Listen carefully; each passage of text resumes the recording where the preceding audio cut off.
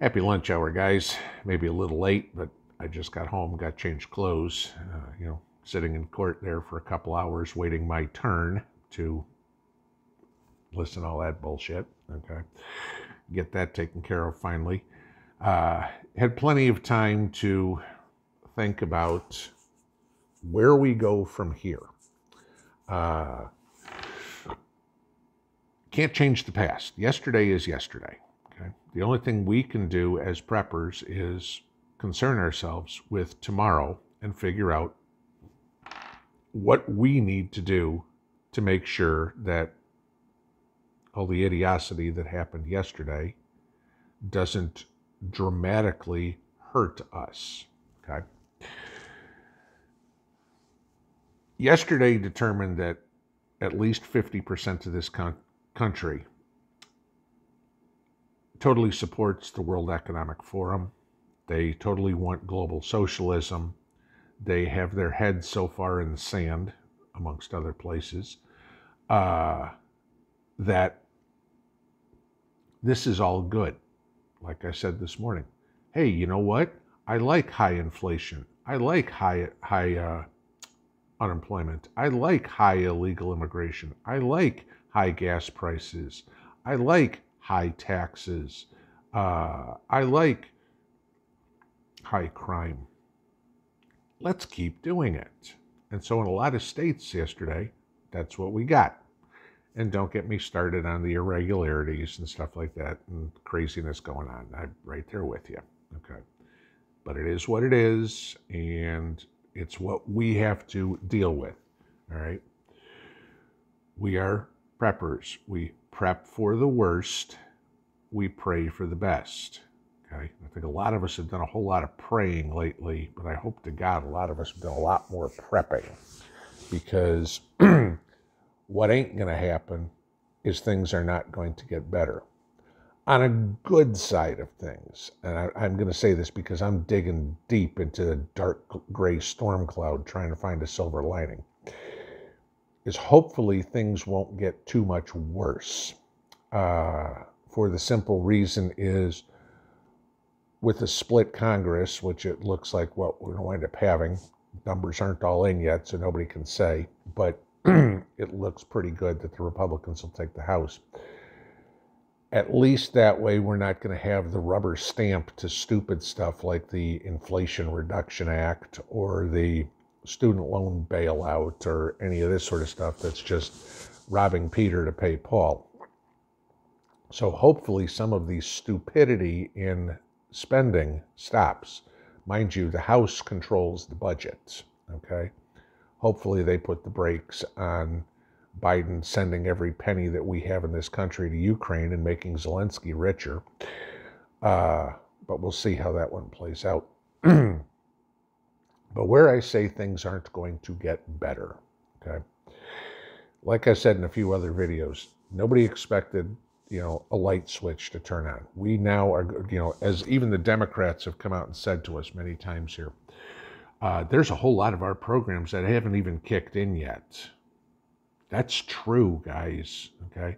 There's a whole lot of their spending and inflation driving ideas that they've already passed into law that we haven't even seen yet, okay?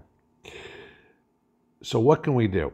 We've got to prep for the worst, and we've got to prep harder at this point. There's no question. Unemployment's going to start going up. Okay, the Fed wants that. The Democrats want that. Remember why they want that. That makes people more beholden to them as dear leader. Okay.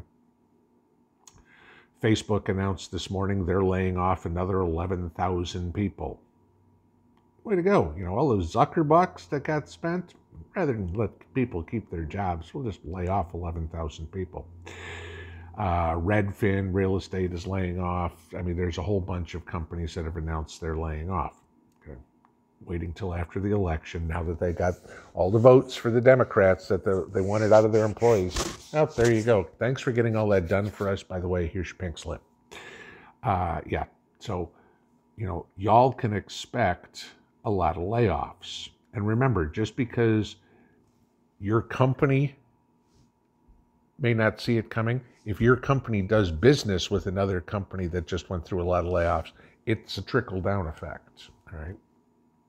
Eventually, there's less work for you. So where does that leave us as preppers? I'm going to say this is my personal opinion. I've always said a year's worth of food. At this point, I'd say 2.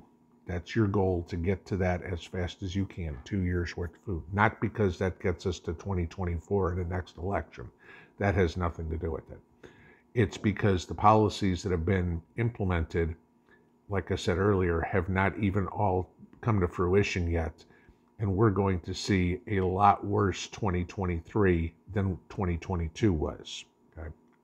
You know, if you think $4 eggs and $5 gas is bad, wait till next year. That's what's coming. Okay? Food's expensive now. Food's only going to get more expensive next year. Gas is expensive now. Gas is only going to get more expensive next year. Crime is up. Crime is only going to go up higher next year. Okay? Illegal immigration. Nothing happened yesterday that's going to stop that. The people crossing the border they're looking at this going, woohoo, we got 2 more years to go to the United States. No problem, because nobody will stop us. You know, 87,000 IRS agents when we should have hired 87,000 Border Patrol agents. That would have been a better idea, but no, can't do that. But with all those people coming across the border, what does that mean? Well, that's something that's going to drive down wages. It's going to drive up housing costs. It's going to drive up the price of gas. It's going to drive up the price of food, the price of utilities, et cetera, et cetera, et cetera. There isn't enough in the United States to support bringing in 2 million people a year. What's going to happen next year when it's 3 million or 4 million? That's what's coming, guys. And to prep for this, you need to be really ramping up now. Stocking food, stocking ammo, any weaponry you need to buy, because the crime is eventually going to land in your backyard. I'm just telling you this. You're going to wake up one morning and there's going to be a tent pitched out in your front yard. There's going to be somebody that's going to be hungry that's going to try to break into your house, whatever it would be. Economically, you're going to see the dollar get a lot weaker. You will probably see the stock market waffle around for a little bit, not go up, not go down. But again, you've got to remember things. Biden's already talking about adding more taxes. Okay? So your spending ability is going to go down. Remember, in the last 2 years, real wages have gone down about 3.5%, while inflation's gone up around 8%. So yeah, you have 11.5% less spending power than you did 2 years ago. But hey, you know what? I want more of this, is what half the country just told us.